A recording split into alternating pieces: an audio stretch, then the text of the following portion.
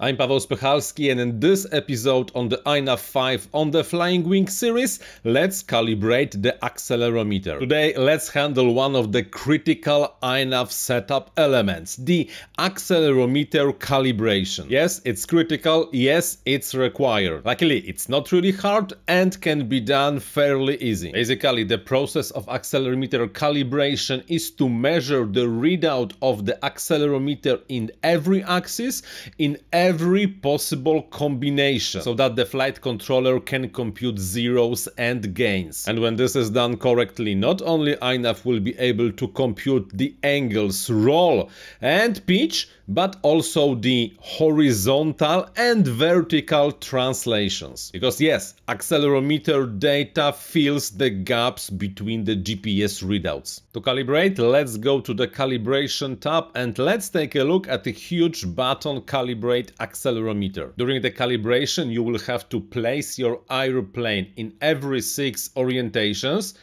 up, down, and all the 4 sides, and keep it stable during the process. Yes, the model has to be stable during the measurements of the zeros and the gains. However, it does not really have to be super precise for the angle. Few degrees of the error will not make any difference. It's much more important that the model is perfectly still during the measurement, and that during the first step the accelerometer is facing up. In majority of the flight controllers, this means that the top side of the flight controller has to be facing up. There are a few flight controllers where the accelerometer is mounted on the bottom side of the board. Then you just have to start with your model flipped to the bottom side up. But besides that, the order is not really that important.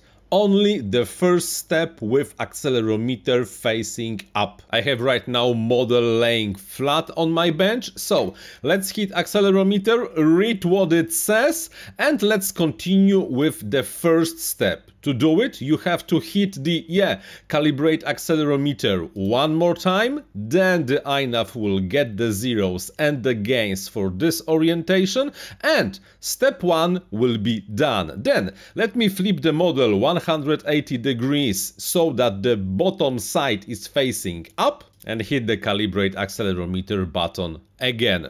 One more time. Step 2 succeeded wonderfully. And now, all the remaining 4 sides. And that's all. The accelerometer was calibrated. We will see the calibration finished. Success message. And here, slightly lower, we will see the zeros and the gains for the accelerometer. Now, because we are not using compass and we are not using the opflow, our job in the calibration tab is over and we can save and reboot. That was not that hard. In the next video in this service, let's set up the radio receiver and the mixer. I'm Paweł Spychalski, thank you very much for watching, and like always, happy flying!